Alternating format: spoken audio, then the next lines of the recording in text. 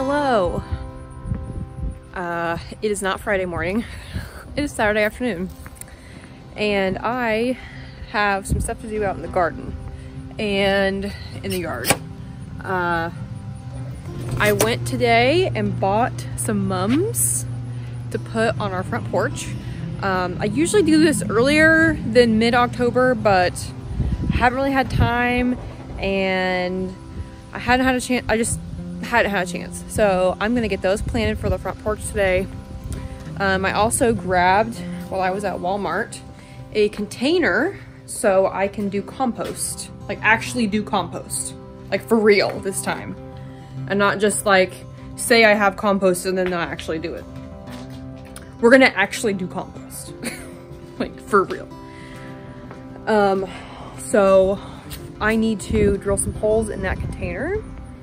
And I'm also going to go over here and dig up a flower. So this black-eyed Susan right here appeared next to the fence. I'm not really sure how or why, but it's here. And I'm gonna dig it up and put it in the garden. Now, I do have black-eyed Susans over here. You can kind of see them, they're right there. So I think a bird maybe helped me move this, but I'm gonna dig it up and put it in the garden. I also have out here with me some green onion bottoms that I have had soaking in the house for a couple days. I'm gonna plant these.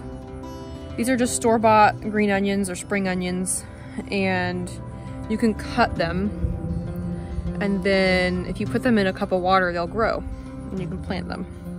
They'll re-root themselves. So I'm gonna get those planted and yeah, just get some stuff done out in the garden really quick. It won't be really quick, but you know. I will say that the garden now, if you can see, everything back here is in the shade right now, and it is like 2 p.m. which is not great. The sun has moved this direction. So I'm worried about my little zucchini over here. I think he's gonna be okay, but we'll see. So here he is. He actually looks pretty good. There's some spotting on his leaves that I think might be powdery mildew, because I don't think it's squash bugs. But yeah, see, I don't see any bugs on him. There is a hole. No, that's not a hole. Okay. And I did notice today I have one little carrot. I think that's a carrot. I don't know. Maybe it's not, but I think it is popping up. And I also have a couple little tiny green things over here in the radishes, like over here and over here. So here's the bin I bought for compost. It is a 18-gallon, 68-liter container. It's like the cold weather approved container. It's called a Tough One, and it has just a snap-on lid, and it snaps on pretty tight because I'm gonna have to roll this around. So I wanted to make sure the lid was one that was gonna stay attached. So all I'm gonna do is flip it over, and then I have my drill out here, and I am just going to drill some holes in the bottom and also in the lid. And this is just to keep it from stinking too bad, and it'll also keep airflow moving, or airflow in there, and it'll also let some water in from the top. You really don't want to have like standing water on the top of it as much as possible, I don't think. So that's basically all I'm gonna do. Oh, there's a frog in it. That's interesting. I've never had a frog in my yard. So I'm just gonna do the same thing with the lid. I'm just gonna drill some holes kind of sporadically around. So now all I have to do is just put the lid on and snap it. I did dump the frog out. There's a frog in there, I dumped him out. And I'm gonna keep this I'm gonna keep this baby back behind the garage because it will smell a bit.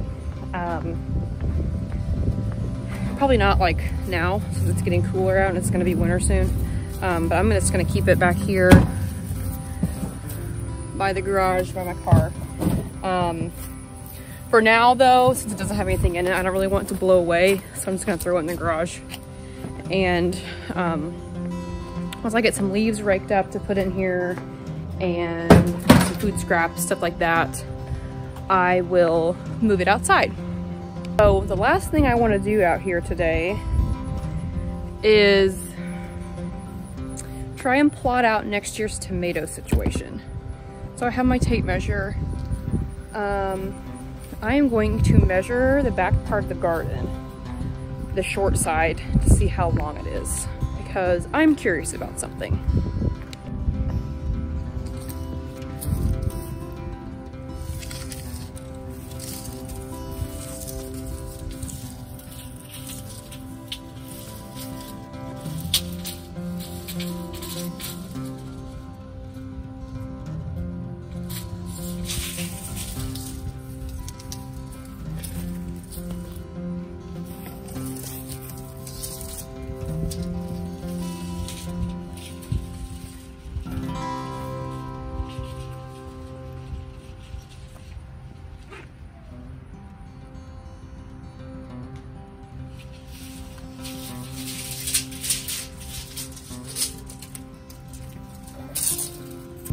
Okay, so I measured, I have 13 feet this way, and I have 14 feet from this back corner to that arch down there. So here's my thought. I have these two cattle panels right here that are the tomato arch, and as I've said, this is coming down for next spring. So here's what I'm thinking. These panels are 18 feet long and 4 feet tall. So for next year, I'm going to take the arch down and I'm going to attempt to use all 36 feet of them to the fullest potential. So my plan, I have 13 feet across, and I have 16 feet from that corner over to right over there where that marigold is. So if I bring these panels all the way out to here, that's 16 feet. I'd only have to go 2 feet in to fill all that in, and that would leave me with 11 feet, and then I could bring it up 7 feet. And then I would have panels from here all the way down there. They would turn and go all the way across and then come up 7 feet, which, let's see how far up 7 feet is.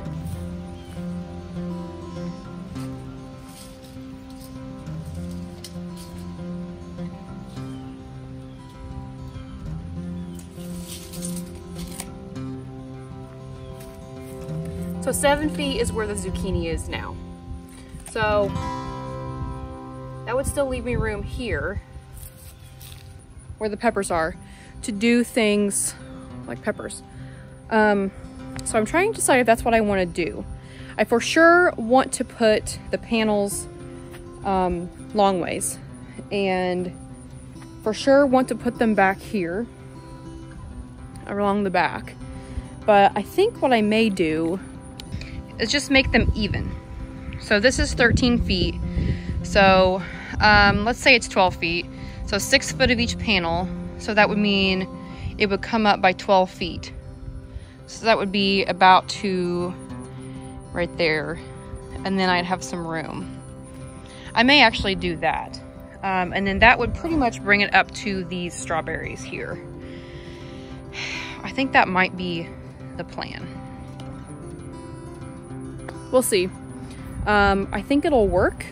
I think that'll work out the way I think it will, which would be nice. I just want to be able to plant more indeterminate tomatoes next year. And I don't want my tomatoes to take up literally half of my garden space. So I am hoping that by doing it this way, I'll have more opportunity to plant things like squash and more peppers. Maybe the peppers will do better, you know, that would be nice.